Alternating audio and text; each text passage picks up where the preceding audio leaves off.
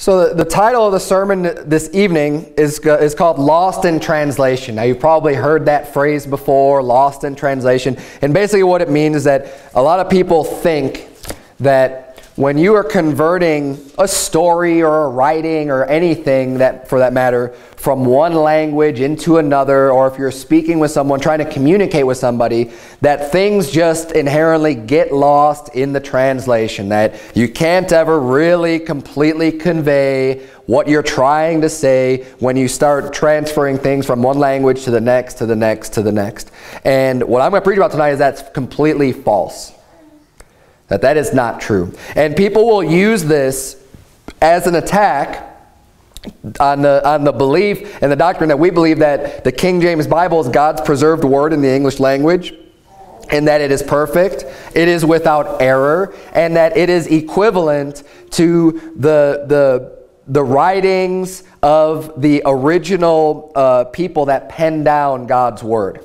Right? So the words that we hold in our hands today in 2016, all of us that understand the English language, these words are God's word. These are the words that God has for us to know today, and they're the same words that He has given. These are the same words that He gave John, the Saint John, one of the disciples. The same words that He gave Moses in the first 5 books of the Bible. Now, when He had given those words to Moses, Moses didn't speak English, right? Moses understood Hebrew. And when these books were written down, most of the Old Testament was written in Hebrew, and the New Testament generally in Greek. Okay, and these are both languages that, does anybody in here speak Hebrew or Greek fluently? Anybody? I didn't think so. I mean, I don't. Right? These are languages that, and especially like the Hebrew language, we have Greek and Hebrew today. People can speak those languages. But as time goes on, languages change and evolve a little bit over time. They kind of change the syntax. Like even English, if anyone's familiar with the English language, you have, and forgive me, I'm not going to get every single point wrong. You have like early English, old English, Middle English, and there's different variations of the English language. And when you go back, like for example, we have a facsimile, a copy of the 1611 King James Version. And that's still modern English. But when you look at that, the way it was printed in 1611, you'll see it's a little bit difficult to read because a U, for example, looks like a V. So when you're reading a word that has a U in it, it looks like a V. So you're thinking, wait a minute, that's a V. But it's really, I mean, it's the same letter. It's just the type that they used to write and to spell that letter. And that's a minor change. But when you go back to, like, has anyone ever read the story Beowulf? That was originally written in Old English, I believe. And when you hear somebody speaking Old English, it sounds like a foreign language. It doesn't even sound like the language we know today. So languages they do change and evolve over time. And obviously some languages boom and become more prevalent than others, oftentimes just based on who's leading, what's going on in the world. So for example, the Greek language went around Jesus' time, and that's the time of the Roman Empire. Right? But the reason why a lot of people spoke Greek is because of the Greek Empire. You know, they had dominion over the whole world. And when you have such a long-lasting influence, a lot more people will learn that language because that's where the power structure is. Just like these days, you know, the United States of America is like the superpower of the world. We don't have really a global government yet, but that seems to be the goal. But the influence of the United States, and because of the economy, the economic factor and the business and everything else being done all over the world, you know, people are learning English all over the world as a result of the influence of the United States of America. It was the same way, you know, like I said, you go back in history, that's the way things have been. That's kind of the way languages are, that there seems to be dominant languages that a lot of people know. And God seems to use these languages. And I believe wholeheartedly that God has used the English language in preserving His word because He knew in advance, He had the foresight of everything that was going to happen and booming with the United States. This is before the United States even became a country in the 1600s. and with the development of the printing press, and there's so many reasons, but I digress. I don't want to get too far into that. What I'm going to be dealing with is this issue of things being lost in translation. So one of the things I did was I just looked up the definition for translate. Okay, and it's just a common definition. It's not this isn't scripture, but the Bible says to translate. The first definition that I found was to turn from one language into another, or from a foreign language into one's own. Right? That's what we would all understand to be a translation. You're basically transferring a writing or whatever from one language into another language. The number one English definition, as I just read, refers to languages. However, this is not the way that the Bible uses the word translate. It's a very similar meaning, but the Bible doesn't use the word translate when it comes to languages, when it comes to changing things from one language to another. I'll just real briefly, there's only a few mentions of the word translate, but in 2 Samuel 3:10, the Bible says to translate the kingdom from the house of Saul and to set up the throne of David over Israel and over Judah, from Dan even to Beersheba. So there it uses the word translate as a transfer. It's okay, when King Saul was the first king of Israel, God was taking the power from him and the kingship from him and giving it unto David. He translated the power of the kingdom from one person to the other person. So you can see how the definition is basically the same thing, except you're just applying that definition to a language for translate. It's just a transfer from one to the other. But the word that the Bible uses for what we would know as a translation is interpret. Now, translation and interpret aren't exactly the same thing. They're very, very, very similar. But the Bible uses the word interpret. An example of this in Ezra 4:7. You don't have to turn there. This is Ezra 4:7 says, "And in the days of Artaxerxes wrote Bishlam, Mithridath, Tabeel, and the rest of their companions unto Artaxerxes king of Persia. And the writing of the letter was written in the Syrian tongue and interpreted in the Syrian tongue."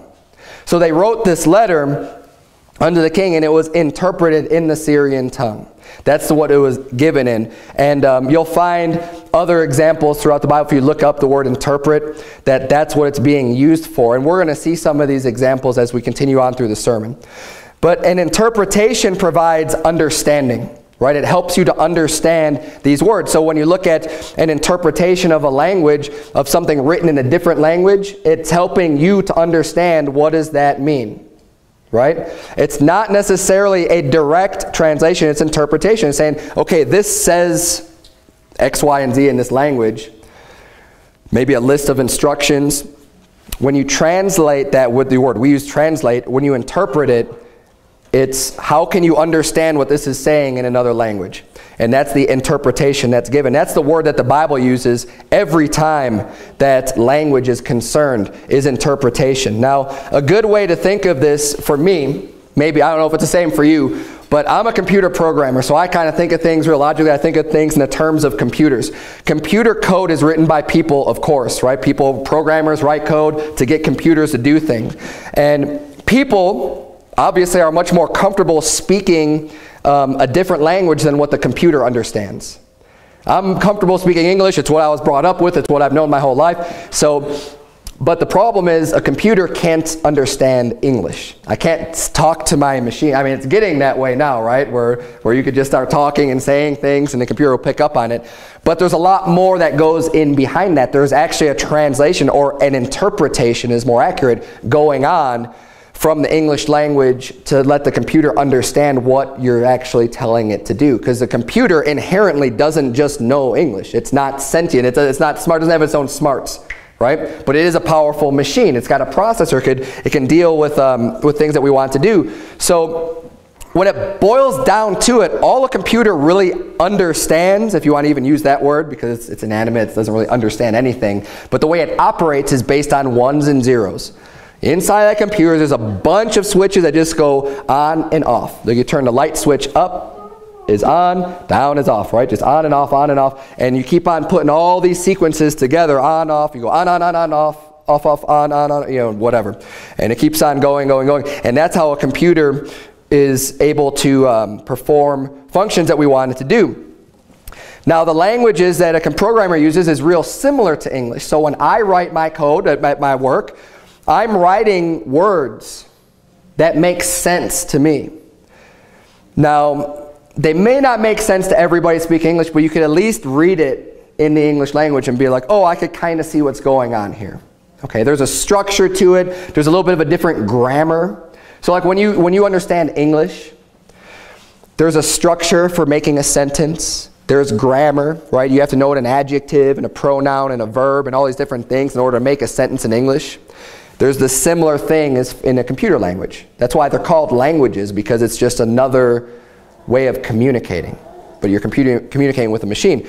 Now, the programmer needs to instruct the computer to carry out various actions, and the communication happens when the programmer writes that code. The programming languages most commonly used today are very similar to English, but this language must be interpreted and given to the computer in a language it can understand. So the code that I write goes through another software that basically breaks it down. It's an interpreter. It's a go-between between me and the machine doing what it needs to do so that it can get the actual commands that it'll understand. And that's the interpretation that takes place of the things that I would write. Now, of course, the Bible says that the Scripture, and this is really important to understand too, when we look at the Bible, because a lot of people who don't believe that the Bible has been perfectly preserved and that they'll say, oh, there's errors in it. Yeah, when God gave Moses his words, they were perfect, but now we have problems with it. What they'll do is they'll just become the judge and pick and choose, well, this isn't really right. This actually means this. Or I think this means that. And they come up with all of these different meanings or variations of God's Word. And this, whatever they think might be right, they become the judge and basically have been the ones that will just say whatever they think. I think this is what God's Word says. And you won't have anything firm to stand on. You have no sound foundation because they'll say, oh yeah, this is just wrong. There's errors. This is incorrect. But we don't believe that. But the Bible says in 2 Peter chapter 1, verse 20, knowing this first, that no prophecy of the Scripture is of any private interpretation. Nothing in Scripture is up for you just coming up with your own meaning for it. Right? It's God's Word. God has already promised to preserve His Word. A very good example of this is found in Psalm 12. If you want to be able to point to a scripture to prove to somebody that God's Word is preserved, Psalm 12 is an excellent place to turn to. Psalm 12 verses 6 and 7. The Bible says the words of the Lord are pure words, as silver tried in a furnace of earth, purified 7 times. Thou shalt keep them, O Lord. Thou shalt preserve them from this generation forever. So in this scripture, the task of preserving God's Word and making sure that we have His Word from generation to generation, that task is given unto God. God is responsible for making sure that His Word is preserved. Now, He uses human instruments. As He does today, He uses human instruments for people to get saved. Yet, it's still God's Word that does the saving. That's where the real power is. Just as much as it's God who is the one preserving His Word. Just like God is the author of His Word. God is the one who came up with the words of the Bible, yet He used human instruments to write it down and to transmit that word unto us. And in Psalm 12, it tells us there that, hey, God is preserving His Word for us. Now, people who like to say things get lost in translation, there's 2 main arguments that they can bring up. One of them is that some things simply have no translation. Right? They'll say, well, in this language, if you're converting the Bible from, say, Hebrew to English, they'll say things like, well, there is no English word for this Hebrew word, right? And that's one of their arguments. They'll say, well, there just isn't, it doesn't even exist. So how can you translate the Bible? How could you interpret the Bible and bring it into English if this doesn't even have a word? Well, this is an interesting argument. Now, I read an article recently that said there was 10 words that have no translation in English, right? So I read this article, I'm looking at all these different words. Okay, some words, they can't translate one-to-one. Like there is no exact specific word. But every word on that list can be explained to understand exactly what it means. You could completely get the full understanding 100% without losing anything by using a few more words. It takes maybe 5 words to get the same meaning across as one word. Just because that word alone doesn't have an exact one-to-one correlation of it means this word in a dictionary, doesn't mean you can't say the exact same thing in another language.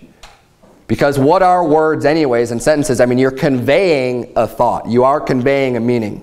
Now, the words are important in order to do that. That's why we believe, God's word is without error. And every word of God is important because those words carry meaning. In order to get the exact correct meaning, you have to have the right words.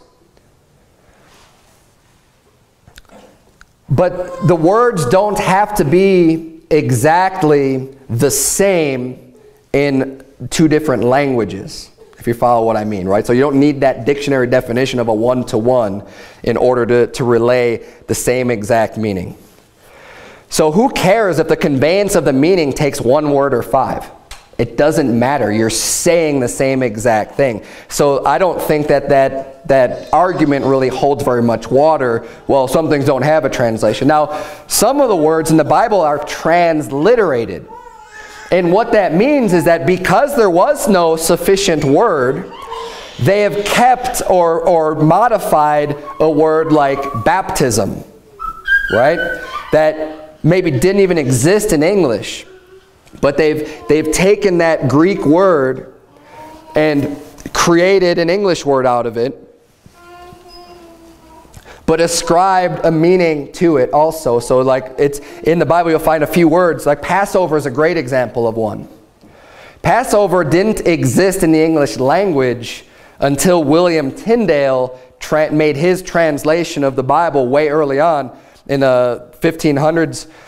About 100 years prior to the King James Version being completed.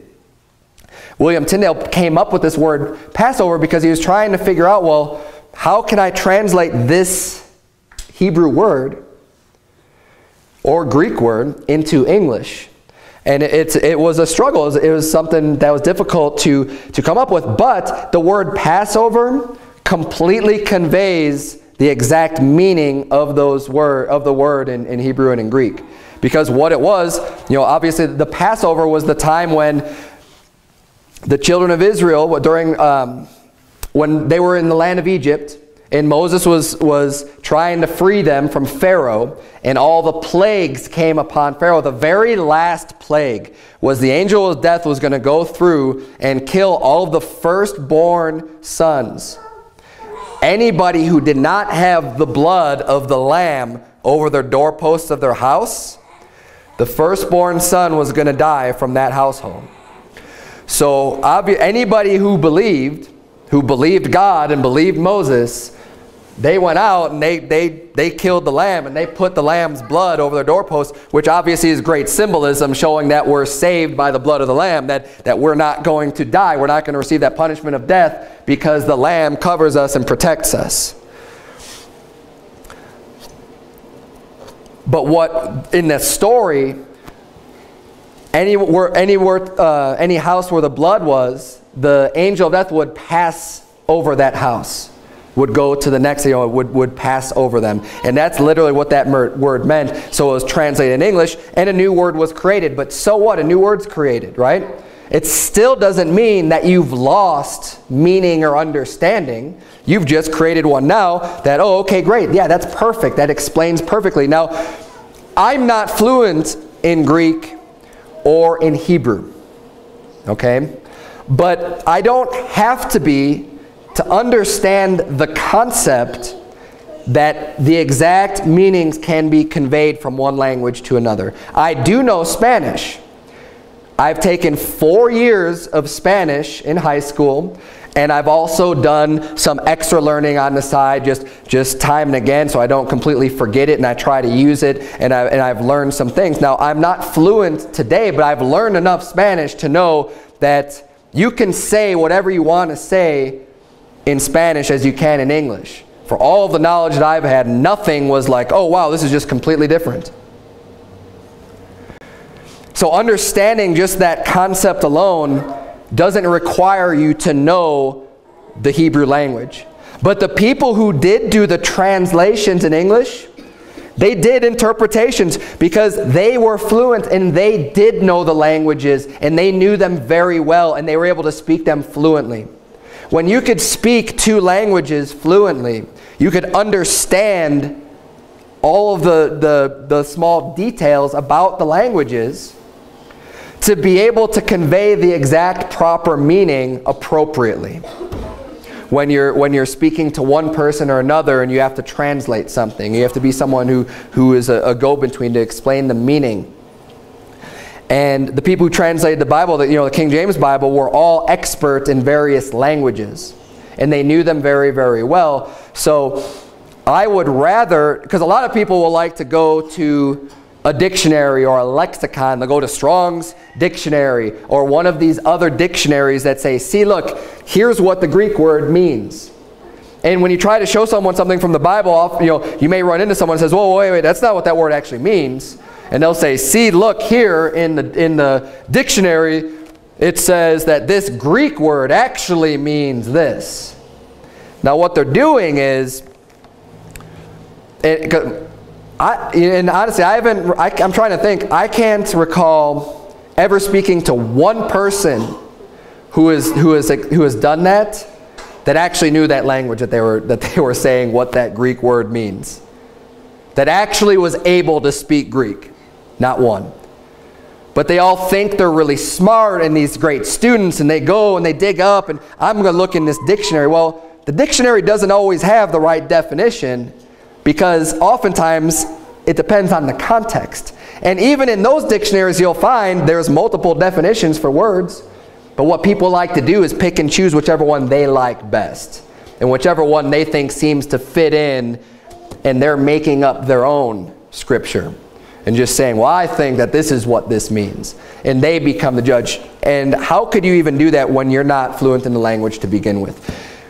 See, I'd rather, instead of trust in my own lack of understanding of the entire Greek language, because I'm not fluent in it, I'd rather trust what the translators did, who were doing the interpretation and had full knowledge of the Greek language and the English language. And when they're going to say, no, in this context and in this setting, when it uses this Greek word, here's what it means.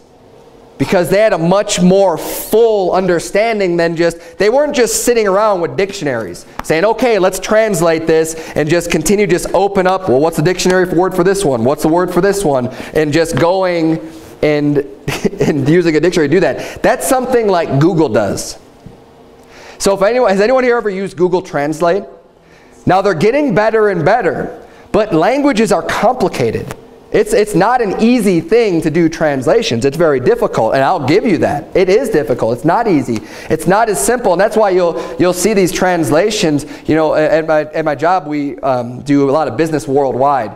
So customers sometimes will ask questions, and you see them come in because they're using software to try to explain it to us in English, and it's like, it's funny. It's laughable when you see some of the questions that come in because it doesn't make any sense. That's a computer trying to basically use a lexicon, a dictionary, to say what they're trying to convey.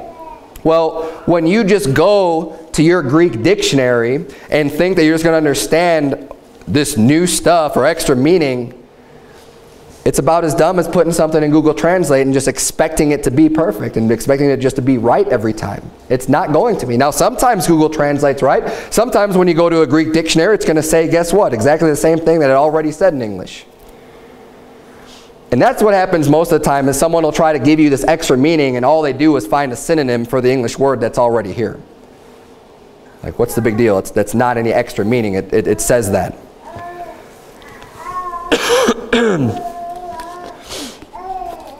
But the other argument that someone who wants to say things are lost in translation will make is the argument that, well, besides some things simply not having a valid translation, they'll say errors are introduced through years of copying and translating between the languages. They'll say, see, well, this has been going on for a long time, and people are copying things down. Sometimes they make mistakes, and then you're converting it between all these different languages, and they're trying to compile things together, and maybe someone mistranslated something here, and then got translated into another language, and then they mistranslated, you know.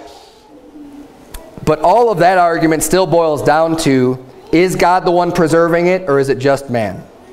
And I believe God's preserving it for us. It's His Word. He's the one responsible for preserving it. And just as much as He's capable of using a man like Moses, for example, to convey His Word unto us, He is just as capable, and yea, the Bible even says this is what He does, He has to use other human instruments to convey His Word and to keep that Word along. So a translator, someone else doing that work, God can use them just as much as He used Moses to write it down originally. I mean, even you think about the Apostle Paul, you know, a lot of the epistles are called the Epistle of Paul to the Thessalonians, to the Colossians, so all, you know, there's a lot of epistles that were penned down by Paul, but you know what? They weren't really penned down by Paul. He was speaking them to someone else who was writing them. And mostly what he did was he signed with the kind of a signing off statement, you know, the Lord God bless you and keep you, or, you know, he would say these things just so that they knew and they could see at the end that he's confirming that this letter was from him. But he didn't take the time himself to write all this down by himself. That's why one of them he says, you see how large a letter I have written to you with mine own hand. Because most of the other ones, he didn't do it with his own hand. You see it in two different writing forms. Now, so what? Does that mean that, well, what Paul was speaking was God's word? Because he was the one that was moved by the Holy Spirit, but maybe the guy writing it down made a mistake. Right? So you could say right off the bat, well, there could just be a mistake right there. Nobody had a good copy. Do you really think that's the way God operates? Do you think that, I mean, think about that. Like, it's like God's an imbecile. Well, I told Paul, everyone else screwed it up. Even the guy just writing it down as he was speaking just made mistakes. And that this is what's going out to the churches and going to be copied unto other churches to read and is going to propagate for people 2,000 years later to know the truth and what I have for them. But he's just going to allow the guy writing it just to make mistakes and just right from the beginning have errors. I don't believe that.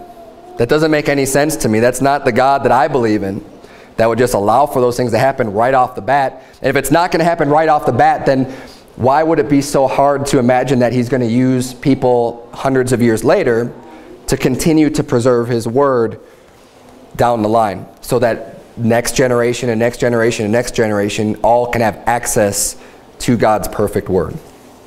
Now, I also believe that God's word is not bound to one or two particular languages, right? We're talking about lost in translation. So what some people might say is that, well, if things are lost in translation, the only way then you could fully understand God's word would be to go back to the original Greek language that was used. Not a modern variation of it, no. The old original Greek language that was spoken, and the same thing with the Hebrew language, right? Now, I know there's still other writings like Aramaic and Syriac that were used where that's all we have. The manuscript evidence comes from various languages. But you'd have to learn all of those, I guess, according to some people, to order to completely understand God's word. Now, a God that made salvation so easy and so simple that all you have to do is to believe on the Lord Jesus Christ and thou shalt be saved.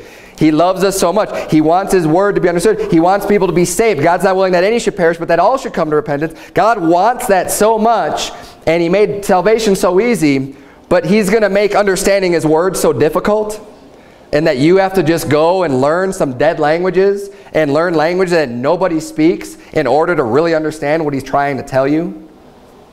I don't believe that either. Look, if you would, at stay in John. The reason why we started in John Look at verse number 38. Because this is really interesting, and you'll find this throughout the Bible in multiple places, and I've got a bunch of examples of these, and I'll kind of just read them off for you.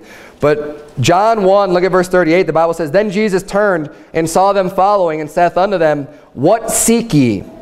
They said unto him, Rabbi, which is to say, being interpreted, Master, where dwellest thou? So, in this passage, we're seeing them use a word that is in another language, rabbi. Now, of course, originally, the book of John, it would make sense it was written in Greek. What they said was not in Greek. They said a word in Hebrew. So what he does then is he says, they put in parentheses, which is to say, being interpreted, that word rabbi means master. Where dwellest thou? And we're reading this all in English. So we go through multiple translations already. But first of all, that's why I point out, there's that word interpreted, right? And it's telling you what a word in one language means to another. They don't use the word translate, which being translated is master. No, they say which being interpreted. This is the meaning of that word. It means master. And that's why when Jesus said, be not ye called rabbi, be not ye called master, be not ye called father. He says one is your rabbi, one is your master, one is your father. And these words were synonymous, but he says, I don't want you to be called the Hebrew word or the Greek word. I want you to be called any of these words that mean rabbi or master or father, because there's only one. Look at verse 41 of John 1. We see another example. The Bible says, He first findeth his own brother Simon, and saith unto him, We have found the Messiah, which is being interpreted the Christ. So that word Messiah just simply means Christ. So Jesus Christ is Jesus Messiah, just depending on which language you're using. But those words mean exactly the same thing. He gives us the interpretation. And then in verse 42, he does the same thing again. And he brought him to Jesus. And when Jesus beheld him, he said, Thou art Simon, the son of Jonah. Thou shalt be called Cephas, which is by interpretation a stone. So he renames Peter. And he says, okay, Simon, I'm going to call you Cephas. And Cephas means a stone. That's what it means. That's the interpretation of it. We see the same thing of an interpretation given for Jesus Christ in Matthew chapter 1. The Bible says, Now all this was done that it might be fulfilled which was spoken of the Lord by the prophet, saying, Behold, a virgin shall be with child, and shall bring forth a son, and they shall call his name Emmanuel, which being interpreted is God with us. So he's quoting the Old Testament in Greek. Matthew is speaking again to Greek people. The letter was written so that people reading Greek and understanding Greek could understand. He's quoting the Old Testament, which was written in Hebrew, but he's writing it in Greek. So he says, Behold, a virgin shall be with child, and shall bring forth a son, and they shall call his name Emmanuel. Well, that name, Emmanuel, carries meaning. And just like all the names in the Bible carry a meaning. There's a significance to names. They all mean something. So he's going to explain what that means, because this is a Hebrew name. And he's explaining to those speaking Greek, he says, which being interpreted is God with us. So that name Emmanuel literally means God with us. So something that they were not able to understand inherently, because it was something that only if you knew that language you could understand it, was relayed and transmitted as to what it actually meant. And you'll find this all throughout the Bible. When there's anything of importance that you would need to know specifically about that language, they're going to tell you the interpretation of it. Say, well, actually, this means this. Messiah means Christ. Emmanuel means God with us. And there's a ton of examples. I'm going to read through a few of them for you. In Mark 5:41, the Bible reads, And he took the damsel by the hand and said unto her, Talitha cumi. So they're recording the exact words that Jesus used. And the reason why they're doing this and say, well, why isn't that in English? I mean, we're reading an English translation. Why didn't they just translate Talitha cumi? Because they're making a point here that this is exactly what Jesus said. He said Talitha cumi. and which means he was speaking a different language when he spake this. So it's than what he would commonly be speaking. It says, which is being interpreted, damsel, I say unto thee, arise. This was something that, from my understanding, and from my research, what I understand is that this Talitha Cumi is in Syriac, or Aramaic, excuse me, which is basically a form of Syriac. It's this Aramaic language. And we see here the meaning of this Aramaic sentence, Talitha Cumi, is given in Greek, being interpreted. But then for us, we're reading in English, right? It's already been interpreted again so that we could understand the meaning of these words. And that's just amazing how God works that way, and his word truly is not bound by any one language or interpretation. We can see all these things, and God will give us the understanding that we need, depending on what language it's in, already contained in the Bible. Or when Jesus Christ was up on the cross, what do you say? Eloi, Eloi, lama sabachthani. Again, another foreign language has made its way in and retained that sentence in the Bible. And another reason why I believe God's doing this is to let us know that we can trust that that languages can be interpreted without having to worry about the original language, because he doesn't just leave it at that and say, well, we're just going to leave this Eloi, Eloi, lama sabachthani because there's no way of interpreting this in another language. So we're just going to leave that there because it doesn't have any words. We can't exactly say what this means. No, he leaves that in there, but then he says, which is being interpreted, my God, why hast thou forsaken me? I would trust that if there was anything that we needed to know, the only way to understand it is in that language, they wouldn't translate it. They would just say, well, that's what it is. You have to understand that in order to get it. I mean, how could you translate something if there's no way to translate it?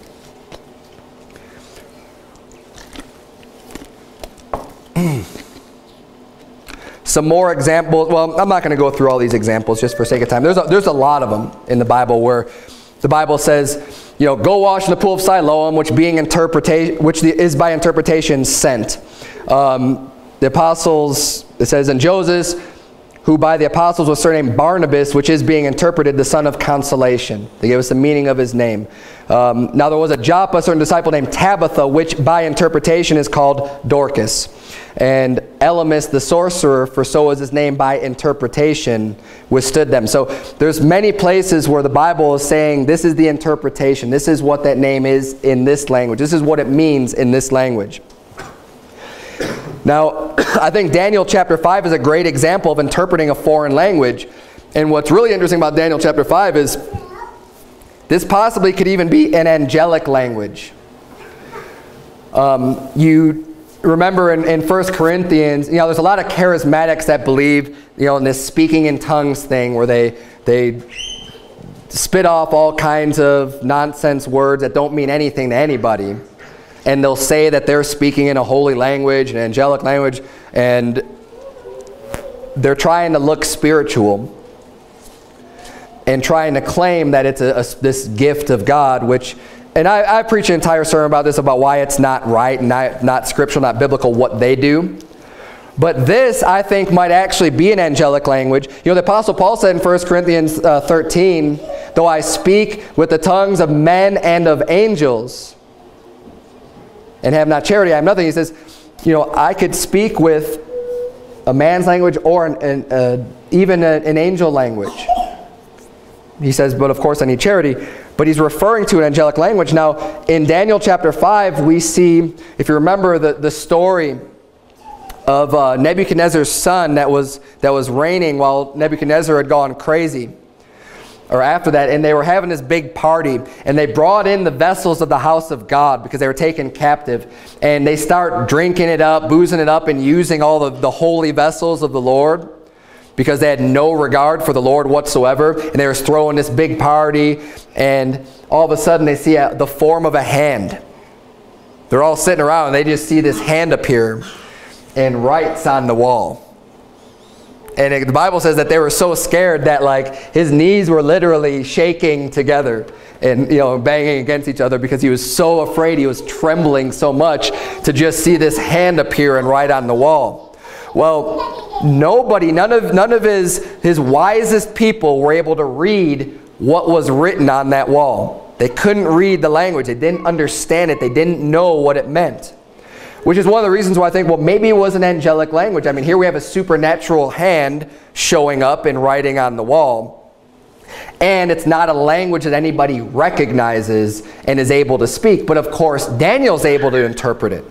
Daniel's able to read it and to understand what it means. Now, the Bible says that one of the spiritual gifts is interpretation and being able to interpret things. So I believe that Daniel had that. And I'll just read for you from Daniel 5, verse 25. He's giving the explanation. He says, and this is the writing that was written, mene, tekel, upharsin.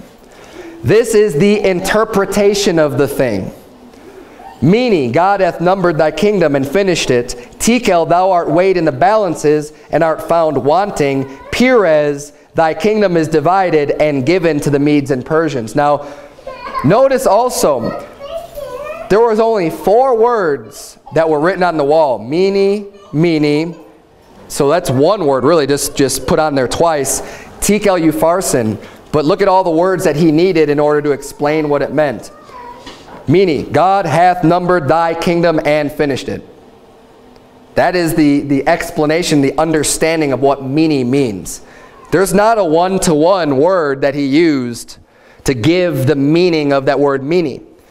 But this is Scripture. And this is Daniel giving us, this word is true. The interpretation he gave is exactly 100% right. And this is the message that was given to that king. This is a message from God using mene, tekel, upharsin that God was conveying to him, but Daniel interpreted it, and it's still the same message given in a language that he could understand. And none of the meaning, I believe, here is lost at all. Daniel says, this is what it means. This is the interpretation. This is what it means. God hath numbered thy kingdom and finished it. Thou art weighed in the balances and found wanting. Thy kingdom is divided and given to the Medes and Persians. Now, I was alluding to this already. Turn, if you would, to 1 Corinthians chapter 12. We're going to look a little bit at spiritual gifts also while we're on this subject.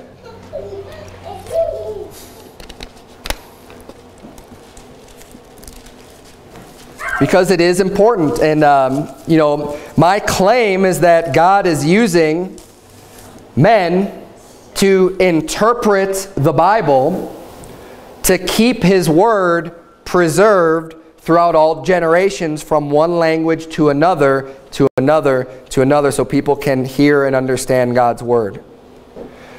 It makes sense that one of the spiritual gifts that he gives is interpretation, so that men can convert and convey his message, his word, from one language to another. Look at verse number 10 of 1 Corinthians chapter 12. Well, we'll just look at verse number 8. I'll start there. For to one is given by the Spirit the word of wisdom, to another the word of knowledge by the same Spirit. Verse 9, to another faith by the same Spirit, to another the gifts of healing by the same Spirit, to another the working of miracles, to another prophecy, to another discerning of spirits, to another divers kinds of tongues, different types of languages to speak, to another the interpretation of tongues. Being able to interpret languages and convey the same meaning. It's a spiritual gift. Verse 11, but all these worketh that one and the selfsame Spirit, dividing to every man severally as he will. So if God's given someone an ability to do an interpretation, it's obviously for his purpose and for the benefit of being able to convey the same exact message that God has for everybody, his words, to all languages. And flip over, if you would, to chapter 14. We see here some of the rules that were given to the church about people who were speaking in foreign languages, speaking with other tongues, right? Especially at this time, there were people that were able to speak in other tongues, either whether it be supernaturally, because God has given them this gift, as it was in Acts chapter 2, and I'm going to get into Acts chapter 2 in just a minute, where people were able to speak languages they didn't know because the Holy Spirit came upon them and they were able to miraculously speak another language that they didn't know. Or whether it's because someone didn't speak the language of the land they were in, but they were saved and they had something that they wanted to say and they wanted to preach to the people, but they only knew their own language. This is one of the rules that he gave. He's saying, look, if someone comes to you and they want to preach, they want to prophesy, but they speak a different language, well, someone needs to interpret for the rest of the people sitting there to give the meaning and the explanation of what he's saying, to let them know the words that he's saying in their own language. Verse 5 of chapter 14 says, I would that ye all spake with tongues. Tongues meaning a language. But rather that ye prophesied, for greater is he that prophesieth than he that speaketh with tongues, except he interpret, that the church may receive edifying. So he's talking about a person that speaks in tongues. He's like, look, I'd rather that you just were able to preach in your normal language than to speak with another language. But if you're speaking another language, you need to be able to interpret it that the church may receive the edifying. The church needs to be benefited in order to understand, by understanding it in their own language. Jump down to verse 27. And honestly, 1 Corinthians 14 just kind of completely shows how unscriptural these Pentecostal churches are that are believe in this tongue speaking that they think is scriptural. Because when you read this and you read all of the rules that he says that need to be followed, and he says, look, if someone comes in and everyone's speaking in tongues, they're going to think you're crazy. The word they use is mad. They're going to think you're crazy. They're going to walk in and be like, what's wrong with these people? Because everybody's just speaking different languages and stuff. It's confusion. And they're going to leave just thinking you're nuts. And that's what goes on in the vast majority of these Pentecostal churches that do the tongue speaking. You have people just sitting in the pews and stuff, and they start, and they'll say, hey, praise the Lord, there's so-and-so speaking in tongues. But it's confusion. No one knows what's going on, and these people just pop up across the auditorium and just start speaking and stuff, which is not according to 1 Corinthians 15 whatsoever, or 14, excuse me. The Bible says in verse 27, if any man speak in an unknown tongue, let it be by two, or at the most by three, and that by course, and let one interpret. Now that word unknown doesn't mean that nobody in the whole world understands the tongue or the language, but it's unknown because, let's say, who here can speak Chinese? Anybody?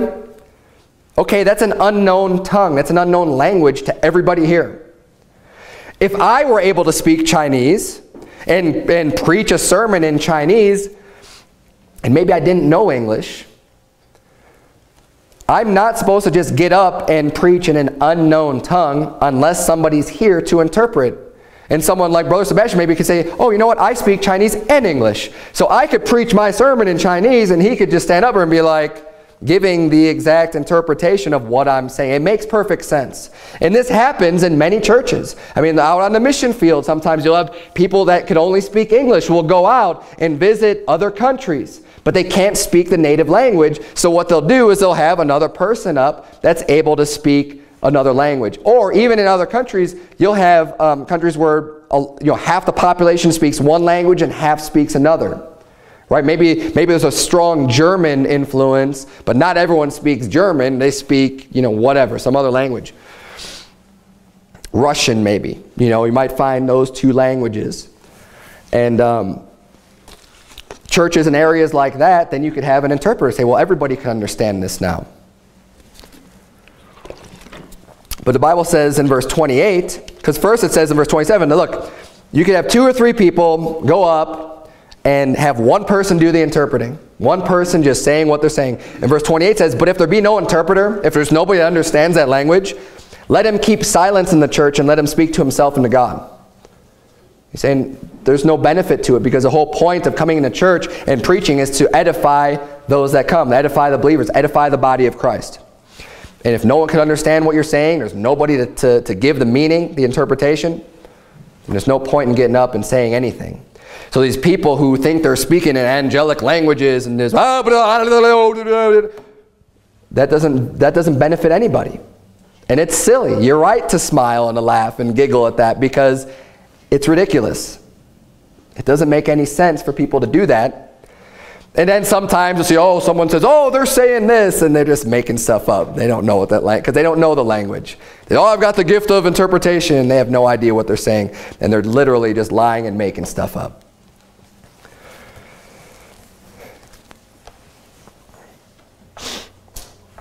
How much time have I got left? A little bit of time. Just one more point. Turn, if you would, to Acts chapter 2, because I said I wanted to cover the day of Pentecost.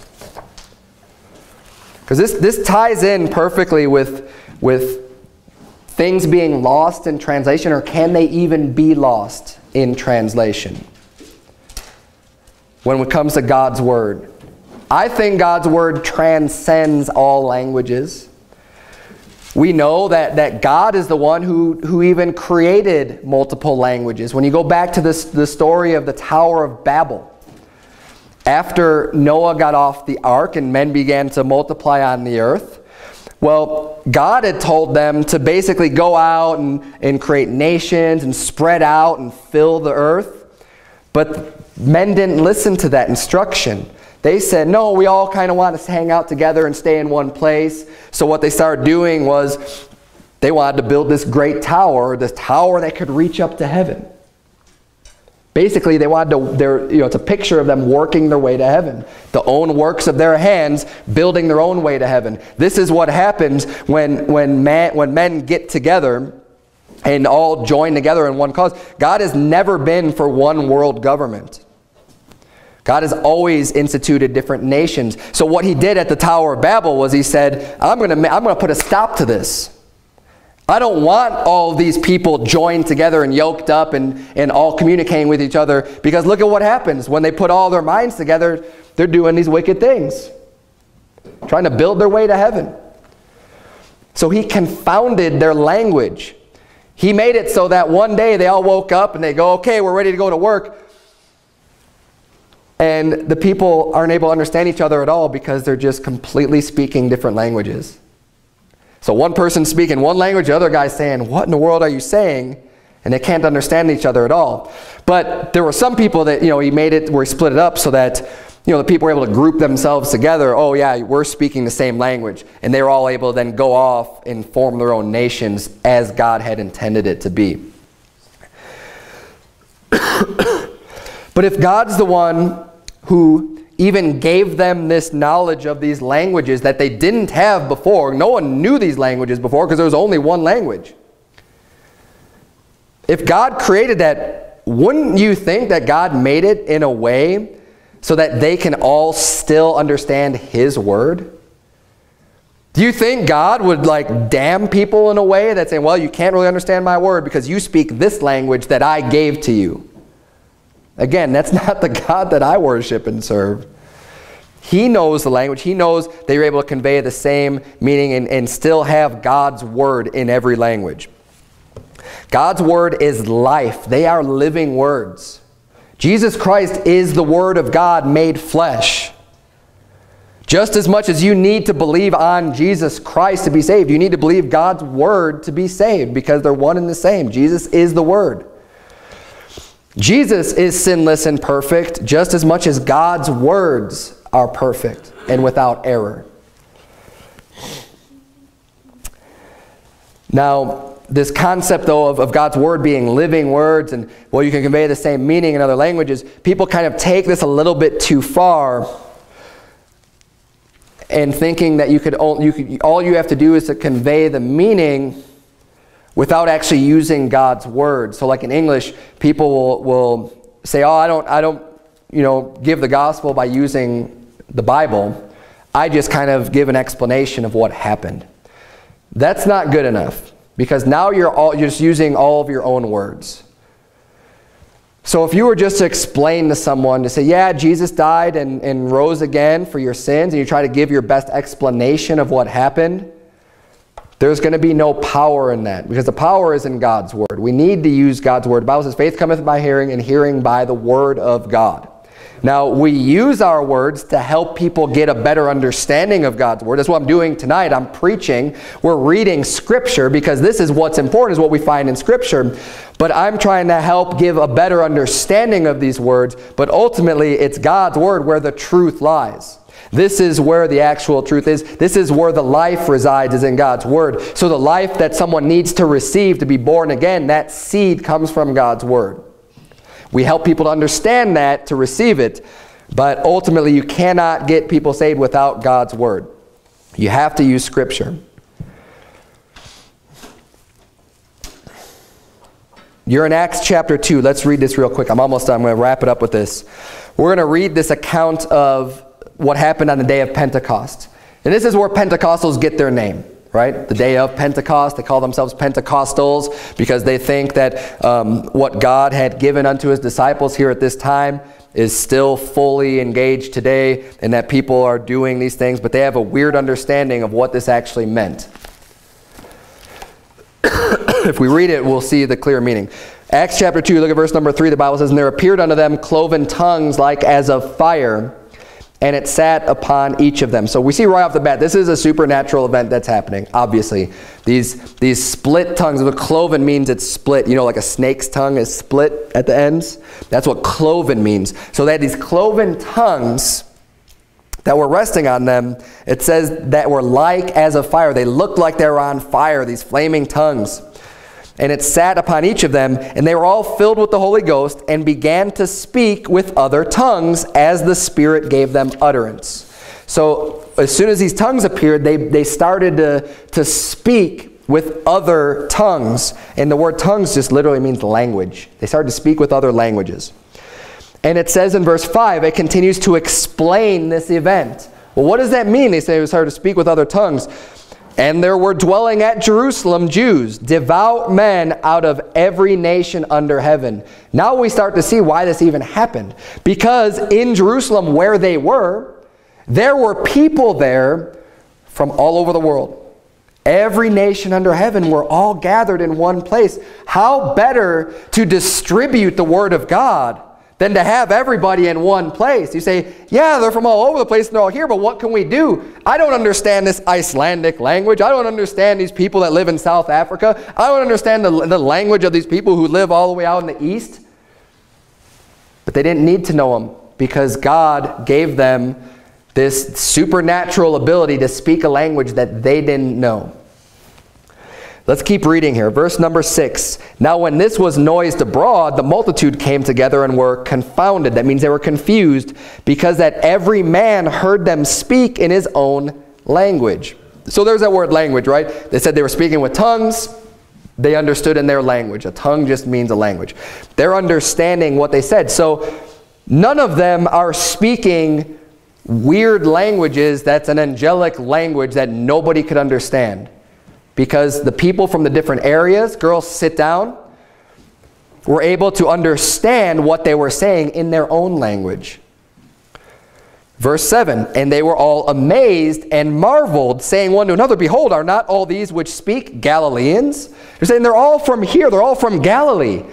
How in the world can they speak Chinese and Arabic and all these different languages that they're speaking? He says in verse 8, "And how hear we every man in our own tongue wherein we were born? Parthians and Medes and Elamites and dwellers in Mesopotamia and in Judea and Cappadocia and Pontus and Asia, Phrygia and Pamphylia, in Egypt and in the parts of Libya about Cyrene, and strangers of Rome, Jews and proselytes, Cretes and Arabians, we do hear them speak in our tongues the wonderful works of God." Now my question to you is, if they're able to hear them in their own language, by people who didn't know that language but were supernaturally being able to speak that, who's doing the translating? It's not the apostles. They weren't using their own wisdom to do the translating. The only thing that makes sense is the Holy Ghost doing the translating for them. Now, if the Holy Ghost is translating something from one language to another, do you think the Holy Ghost is making mistakes? Or trying to say something, oh, the Holy Ghost, oh, sorry, I have no way of interpreting that. to this other language.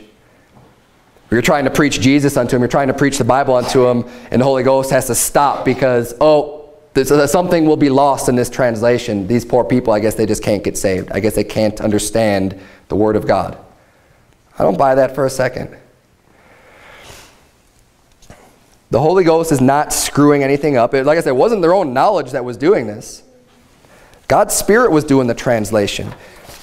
The same way that God can use men to translate His Word or to interpret it into different languages and to retain all of the importance, use all of the exact words that need to be used to convey the message. Yes, every word is extremely important. But the words are important because they're conveying a meaning.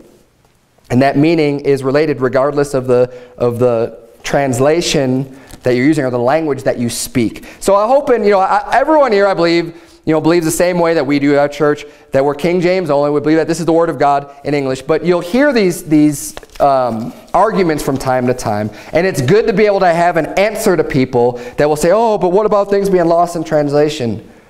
I think Acts chapter 2 is a really good place to kind of explain that to someone. Well, look, there's talking about here people that speak a whole bunch of different languages. Yet the Holy Ghost was able to communicate exactly what they needed to hear from God's Word to those people. And if the Holy Ghost is doing the translating, it's just as well as men speaking by the Holy Ghost and conveying God's Word to us. That's without error. The Holy Ghost can communicate that and interpret it into another language.